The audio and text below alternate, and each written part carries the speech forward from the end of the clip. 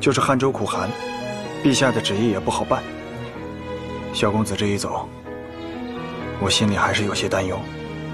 在他这个年纪，固然算是俊杰，但入行办差时间短，怕是再遇到什么麻烦。陛下那边，我会亲自请罪。那属下告退。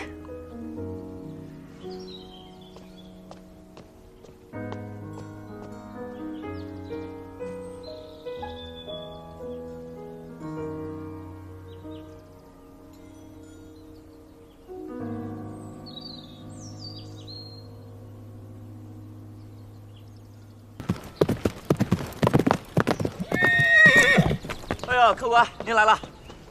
来，您慢点。来，坐。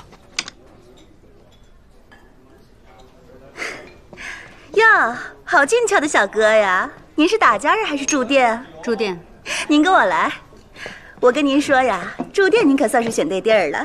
我们这店虽然小，但住的舒服呀，包您住的连家都不想回。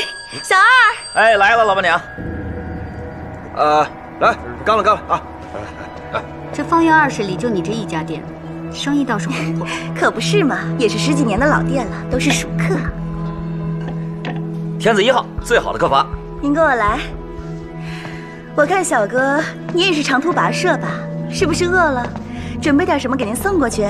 粥、面还是包子？不必了，有间客房歇息就好。小哥，我看你身材英武，要不奴家给您占点便宜？少算您点儿。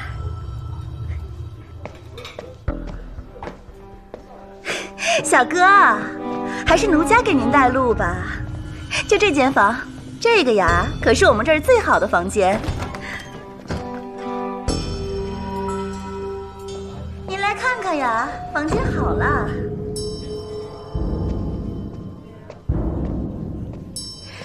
您看看，要是有什么需要，再跟我说。我先不打扰你歇息了。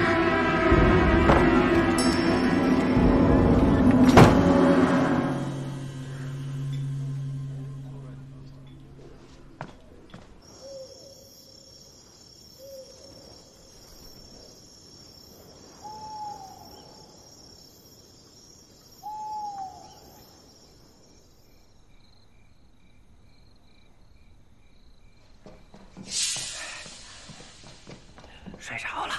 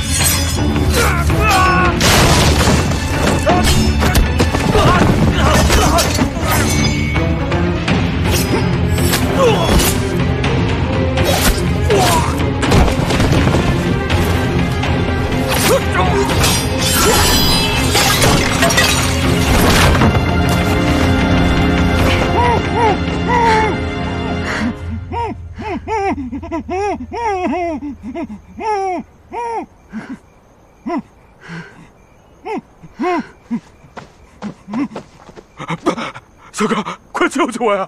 他们都是强盗，抢了我的客栈，还把我绑在此处啊！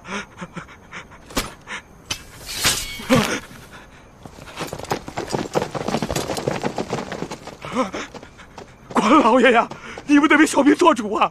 这人是一强盗，欲把我绑于此地，抢我的客栈的。什么人出来？将他拿下！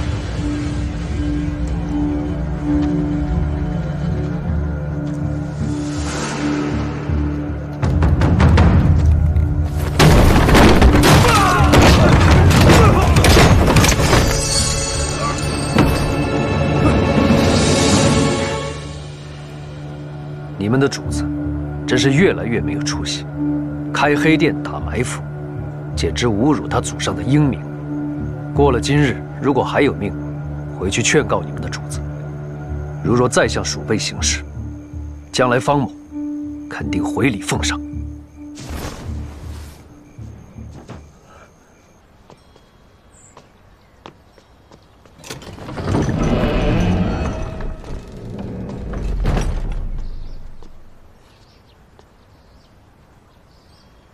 站在那儿干嘛？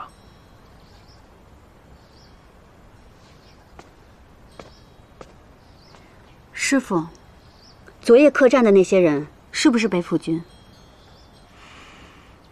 是。既然能撕掉北府军，说明这个人一定不一般。他到底是什么人？上元节刺杀您的是不是也是他？他是我的旧相识，有些私怨，但不必忧虑，你做好你自己的事情就行。对了，巡查铺子的事情不必急于一时。既然你已经开始办差了，多的是历练的机会。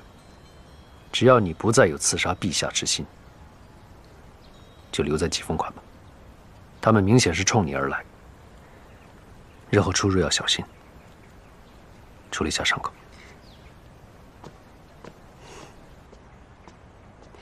知道了，师傅。